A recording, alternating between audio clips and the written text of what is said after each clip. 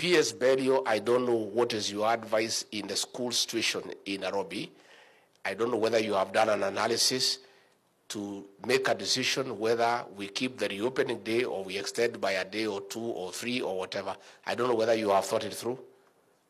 What is the position?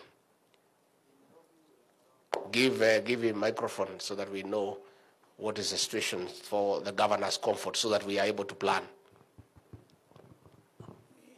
Sir, in Nairobi County, we have 64 schools which are substantially affected, mainly in classrooms and the wash facilities.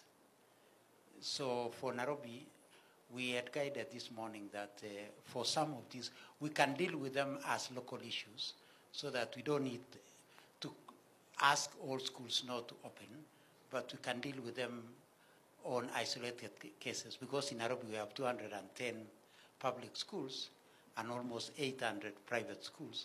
So far we have identified 64 which have totally been affected. Thank you, sir. So what will happen? You will extend or you, depending? The 64 we might delay their opening. Okay. Yeah. Fine. I think that is clear, Governor. What will happen is that make recommendations to the PS basic education. Case by case, it will be analyzed on its own merit.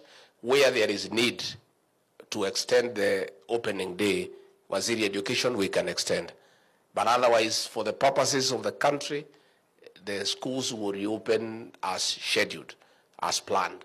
But where there are cases where the people on the ground, the county governments plus the national government administration and the directors of education in those respective counties make a recommendation to the PS basic education, we can always extend for a few days as things settle down.